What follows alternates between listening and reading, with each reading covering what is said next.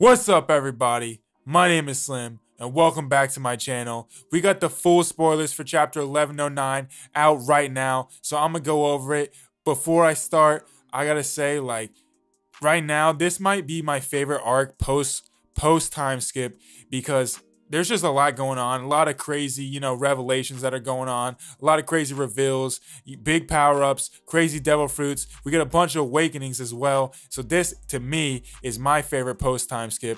And it's just crazy to see where we came from. We went from the Whole Cake Island to Wano, and then we had the the little mini arc as well. I forgot the name of it, but we had all that going on, and it just seems to be getting better and better. And it's crazy to see how Oda has kind of changed it up since he took that little break. And I've been really impressed with his work lately.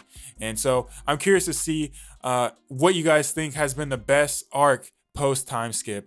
And so that's just a little question I have. And if you do like my video, make sure to like, subscribe, comment any questions or any speculations. I love the theories. So let's go ahead and get right into it. First off, chapter 1109, titled Obstruction. Limited cover series, number 26, Wano Kuni. We see Onigashima sinking just like the ancient Wano Kuni, or sinking under the sea towards ancient Wano Kuni. Sorry, I got the old spoilers remembered in my head. Chapter starts where the last one ended. Recording that started in last chapter was made in the past by Vegapunk. We can see Shaka and the other satellites with him too. I saw someone say in a comment section on Reddit that apparently it looked like it was all the satellites and all the Vegapunk, just the Vegapunk that have died are in the recording and not the ones that are still alive. So it's interesting to see. But, in this article, it says it's differently. But I'm going to, when the chapter comes out, if I do a review, maybe I'll check and see if it actually is the ones that are dead are the only ones showing up on the recording. But I'm not sure. It's something to keep an eye on. Vegapunk broadcast signal makes the Marines Dindin Mushi all over the world broadcast his message, and no one can turn them off. So it looks like as long as nothing happens with the message, it's going to be broadcast everywhere, and there's nothing the Marines can do. So it definitely seems like the Gorosei are going to be trying to stop the message and getting to where the message is coming from. I don't think they'll be able to stop it, though, and I think this is why it'll be known as the Egghead Incident. And, there is a high chance that the, Emu actually ends up destroying Egghead Island as well. And there's a chance... I got a theory on this, which I'll just go on later into the video, but I feel like there's a chance Emu decides to just drop the ancient weapon, or the one that Vegapunk created, on this island, and it's somehow broadcasted over the world to show that they have this ancient weapon, or fake ancient weapon, and they know about Emu as well. So that's one of my theories. Let's get back on the subject. Shaka suggested that the people around the world would need some time to prepare their screens for the visual Dindin Mushis, and Vegapunk tells people of the world he will wait 5 minutes so that everyone can prepare their screens for the visual Dindin Mushi to work. Usopp and Nami group are seeing Vegapunk's message. They are confused about what Vegapunk is actually doing, and there's no news about Zoro, Jinbei, or Brook. I don't know why necessarily they even put this part in the chapter if they're not going to show the rest of the Straw Hats. But, I mean, they're in there, so we're just getting a little bit more about the rest of the Straw Hat Pirates that we haven't seen in a while. Then we cut to Luffy. He is still grabbing Saturn's hand, and there is a panel of him. It's showing him grabbing Saturn's hand again, or Saturn's head again. The 4 members of the Gorosei and Mary Joie are talking to Saturn, and it seems like they're using some kind of telepathy, probably related with their powers, and that's how they're communicating. It could be because if Emu actually has a devil fruit of like the devil himself, and these are some of his henchmen, and they're just like kind of like a trickle down effect. There's the top tier Emu, and then the rest, the people underneath him. There could be a trickle-down effect where all of them can kind of communicate telepathically. Interesting to see if they're all kind of interconnected like that, or maybe it's just because they all have the youth what is it? The youth experiment on them, where they are immortal. The immortal experiment, but that, you know, that could not be connected. That could be.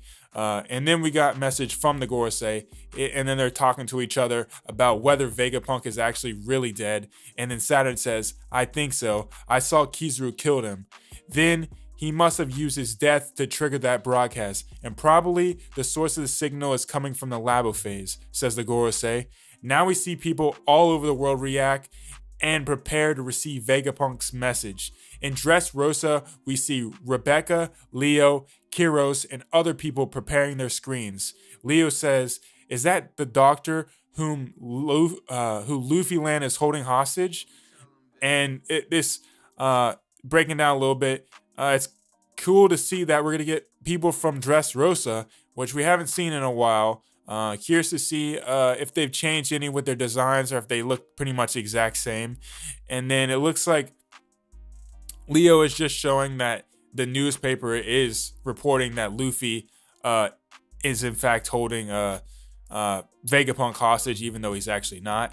And then we'll go back. Rebecca says, "Don't believe those news that tries to make Lucy look evil, Leo."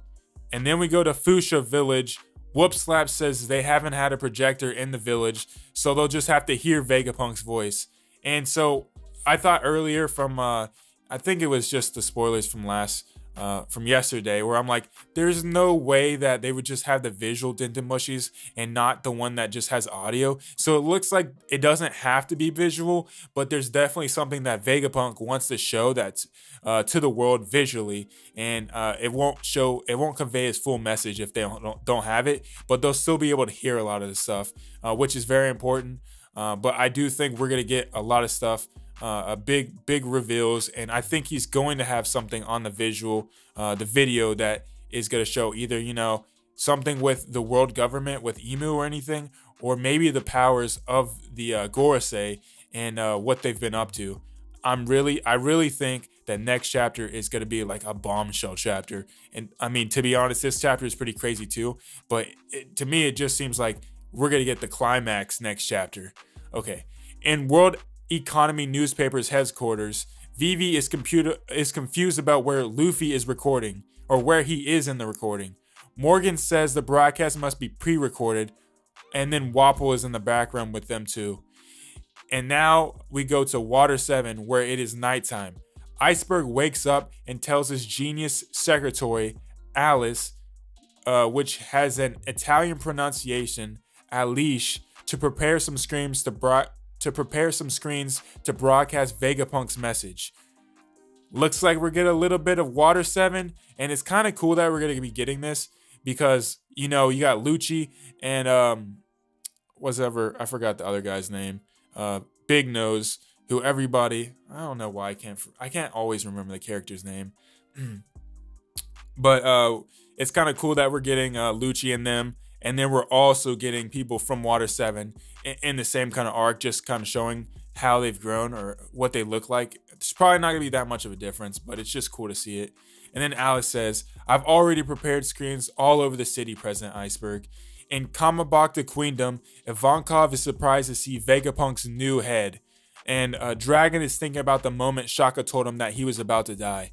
And, you know, if you've watched the recent anime episode, they actually just went over Shaka talking to Dragon about him being able to, or about him dying. And there's been speculation on what he actually said, what Shaka actually said to Dragon, but we're not getting that yet. We can see more people's reactions on other random islands, so that's gonna be cool to see other characters as well. Back to Egghead Island, Luffy wonders why there's no damage to Saturn, and he decides to use another strategy to attack him. Excuse me. Kizaru shoots a laser beam through his eyes, but Luffy dodges it. So it looks like we get to see that Kizaru can actually shoot laser beams, kind of like Superman, and you know, the pacifistas and all them, or the Seraphim. And I'm really curious to see if that's as strong as his other lasers, or if it's going to be pretty much the same strength or weaker. Luffy then slaps Kizaru and Saturn together with his giant hands, using a very strong attack called Gomu Gomu no Dawn Symbol. you know, kind of like how a monkey, there's the little monkey bombs in Nazi zombies that have the little symbols and they smash them together. It's similar to that move right there. And then they're turning kind of into like a flat paper. They're getting flattened out, and they also have stars going around in circles in their heads. And that's very, very reminiscent to something you see in Tom and Jerry. I'm pretty sure in Tom and Jerry they've had a scene where Tom gets hit by symbols and, you know, the stars come up. So it's kind of a cool callback because that's kind of what I grew up with was Tom and Jerry. Even though it wasn't my favorite, I still watched a bunch of it when I was younger. So I'm really excited to see that. Luffy then grabs Squash, Kizaru, and Saturn and throws them both near the sea. Kizaru hits a battleship and we see him lying down, panting in the ship. That pretty much means that Kizaru is taking a good bit of damage and he's getting worn out. So he might actually be defeated by Luffy, it's showing that Luffy might actually be stronger than him. Whether they end this fight because of the things that are happening is up for decision. I don't think they're actually going to finish this fight, but I think it's going to kind of power scale some of the admirals compared to where Luffy is right now. So Kizaru was damaged during this little altercation. However, Saturn flies back like a boomerang and attacks Luffy with his legs. Saturn is using a technique similar to Luffy's Gomu Gomu no UFO, where he's spinning around in a circle. I'm curious, maybe they kind of have moves similar to Joy Boy. If Luffy, if his powers are, you know, if this move is similar to what Joy Boy's is, or if Joy Boy just had a cartoony kind of effects, maybe since they're similar, like he's the light and Emo's the dark, they can kind of do similar moves as well. I'm curious to see if we're going to get a lot more Saturn moves and if they're similar, you know, similar to Luffy's moves now that he has this cartoon effect to his Gear 5th. Luffy dodges the attack that Saturn uses, and he's angry when he sees that Saturn is uninjured. Luffy says, "What? Why isn't he taking any damage after all I did?" We then get 4 members of the Gorosei make contact with Saturn again. Gorosei says, "Saturn, there is no time. We cannot allow Vegapunk to talk." Saturn then says, "I know. Then I should call you all." Black lightning appears on Egghead Island. Marines that are seeing this are wondering what's happening from battleships, and they are in shock. I wonder if the rest of the Gorosei, when they get summoned onto the island, if they're going to be knocking out Marine fighters as well, or if it's just Saturn that has that capability. Really, and whether or not the rest of the Gorosei are stronger or weaker than him. It seems to me that he would be the weakest one, but we do not know for sure. We're probably going to get more information on what I'm expecting them to show in their Devil Fruit form versus their actual human form, because Saturn's already in his Devil Fruit form. But, I mean, Oda could just tease us like that, and I really hope that's not the case.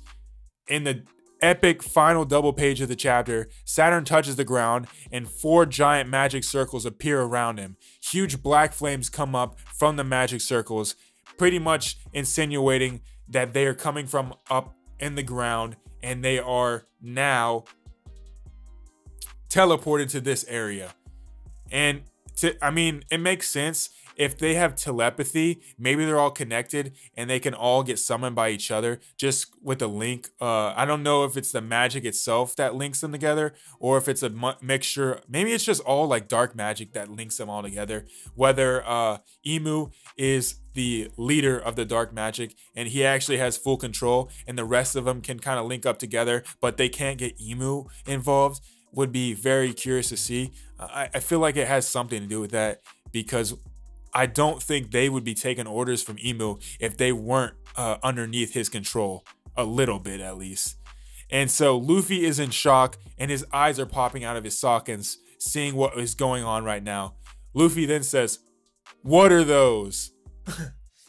We get an old reference. I wonder if this is inspired by the "What are those" meme. Really curious to see, because if Oda is on that, I'll give Oda props, because that's kind of a newer meme. I mean, it's kind of dead now. That was like, what, Vine years, but still, maybe Oda's a little more hip than everybody expected. We then get Sanji carrying Vegapunk, and he observes the shock and the black flames that appear where Luffy is fighting. And then that, I believe, would be the end of the chapter. We do have a break next week, but there's a lot to talk about in this chapter. So, you know, I said earlier, I feel like Vegapunk, his little message, I'm thinking like, I know like he's dead. It says he's dead because his heartbeat dropped, and you saw that in a panel, and that kind of triggered the signal to be released out. I'm really curious if the broadcast is all past events, or if he's also going to be broadcasting stuff that's happening on the island. I think that it would be kind of a miss out on, or a mistake from Vegapunk to not like actually show his. I mean, he can show the message on his or that he pre-recorded at the lab as one of the parts, but I also think he should be blowing up, or not blowing up, but like exposing the world government for trying to come after him. Because I mean, at one point, I feel like he's got to know that the world government was going to come at him, and the only thing you got to do if you're going to be dying in those situations, you kind of got to expose them, just like, you know, how Whitebeard exposed the world government and the Marines to the pirates that were on the island.